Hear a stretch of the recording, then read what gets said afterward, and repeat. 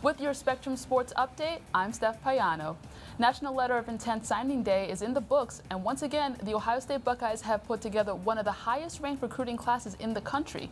But will that class on paper translate into continued dominance on the field? The guys from 11 Warriors discuss tonight at 8 on a special Thursday edition of the 11 Warriors Report. Before that, though, check out a brand new Dayton Flyers insider at 7. And at 10, it's the Rudis Wrestling Report.